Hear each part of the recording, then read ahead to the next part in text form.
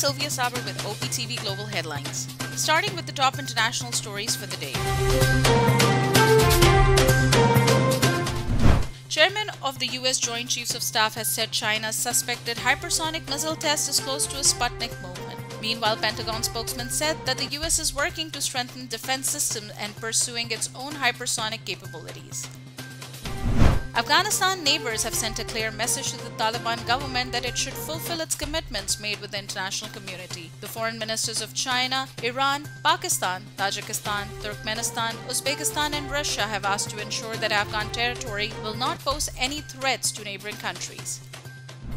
Russia has called on countries neighboring Afghanistan not to host US or NATO military forces. Earlier, Russia's defense minister also accused NATO of gradually gathering forces near Russia's borders.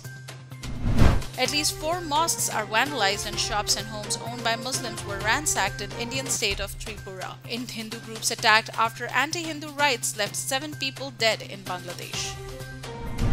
Up next, we have the national updates. Chief of Army Staff General Qamar Javed Bajwa visited HQ Southern Command, Multan. The Army witnessed integrated training of Strike Corps troops practicing drills and procedures involving the crossing of major water obstacles. Foreign Minister Shah Mahmood Qureshi met Iranian President Ibrahim Raisi. He lauded Iran's consistent support on the Kashmir issue. The Foreign Minister also urged Iran to have continued consultations for peace in Afghanistan.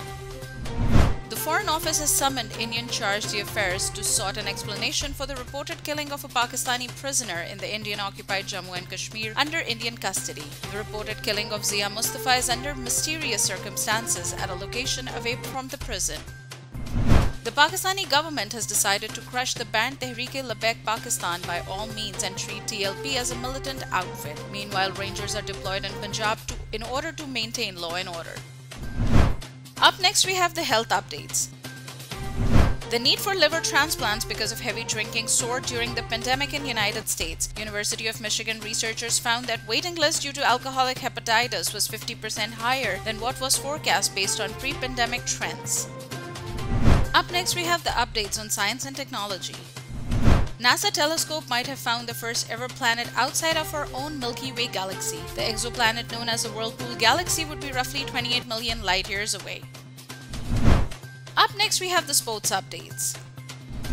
Former Indian spinner Harbhajan Singh triggered anger, disgust and outrage after he abused a Pakistani woman journalist on social media. People from both sides of the border were disgusted by the former cricketer's abusive comments. Up next, we have the entertainment updates.